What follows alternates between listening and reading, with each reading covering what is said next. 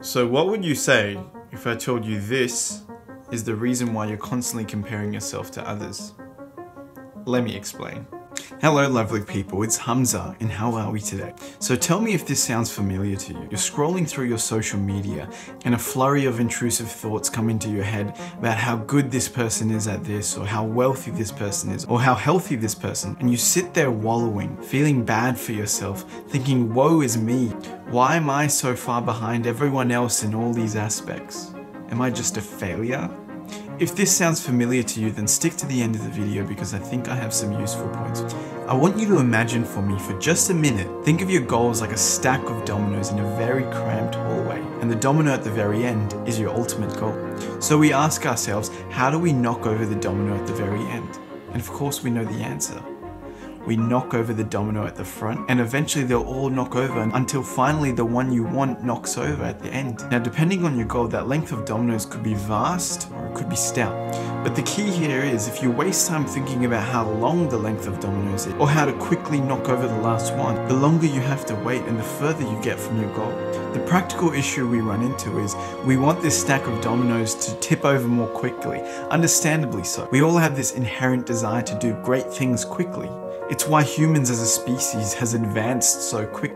But I also feel like identifying that you're feeling impatient has some merit to it. Feeling like you want to get to your goal already, asking yourself, why is it taking so long? And we all know those corny quotes of anything that is worth doing takes a long time to do, etc, etc.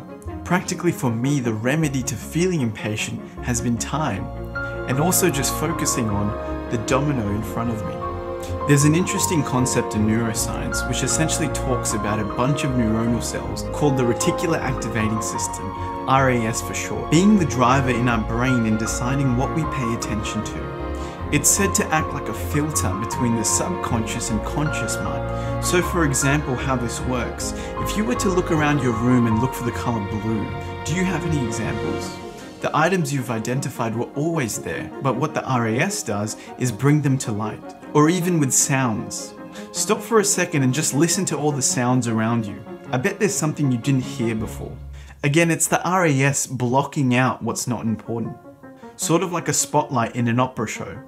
And so knowing this, I think we can leverage this, and instead of focusing on what we are lacking in life, we can switch our attention and think about what we have. An example of how to practically do this, to list how far you've come in that realm of life that you're dissatisfied with.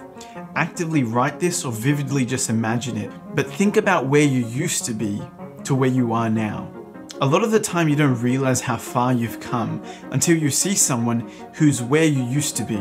At work we regularly have students follow us around, and not to say that any of them are stupid or slow at work, because God knows I was, but seeing them lets you reflect on how far you've come personally in your competency, and you get an unbiased viewpoint without your own cognitive biases. Again, not to say that I feel better than anyone, but when I see a student struggling with something that I no longer do, it comforts me because it shows me I truly have gained some experience and bolstered my competency at work. So force yourself to think of what you are grateful for and how far you've come. You might not know it, but you could be living someone else's dream life. Alright, second thing, what would someone who has that goal spend today doing? Whether you want to be a YouTuber, an athlete, a millionaire, whatever it is, what are they doing today? What are they focusing on? And then do that. Whether you have 1 million subscribers or 19, both are YouTubers and both need to do the whole process.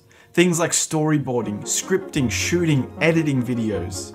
For some reason that gives me comfort in knowing that someone who is wildly successful at the very top still needs to do the same processes that a person just starting off needs to do. So what would an athlete spend today doing? What would a millionaire spend today doing? Think of this and do that. The key here is these results didn't come overnight. They came bit by bit. I can't tell you when your goals will come, but I want you to just stop focusing on the big monumental goals and just focus on the little small tidbit goals. And just to focus on what is in your control today.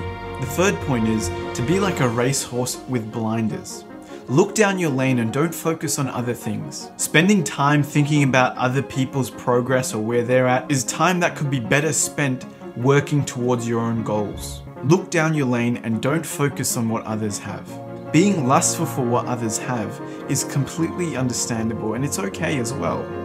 It helps you appreciate and understand what you value, and that helps to get to know yourself better, which is always a good thing. But looking at what others have does nothing to knock over the domino right in front of you. So I want to leave you with this question today. What's the domino in front of you that you need to knock over today?